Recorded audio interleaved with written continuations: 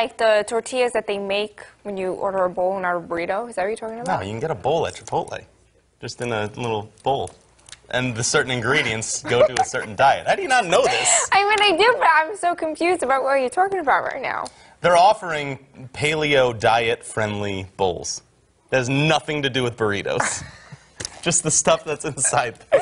But why would you eat the bowl? You don't eat the... when you have cereal, do you eat the bowl as well? So what does it matter if it's paleo or not? It's what's in the... It's the ingredients. Oh, my gosh. It's the chicken, the lettuce, those things. What's our weather?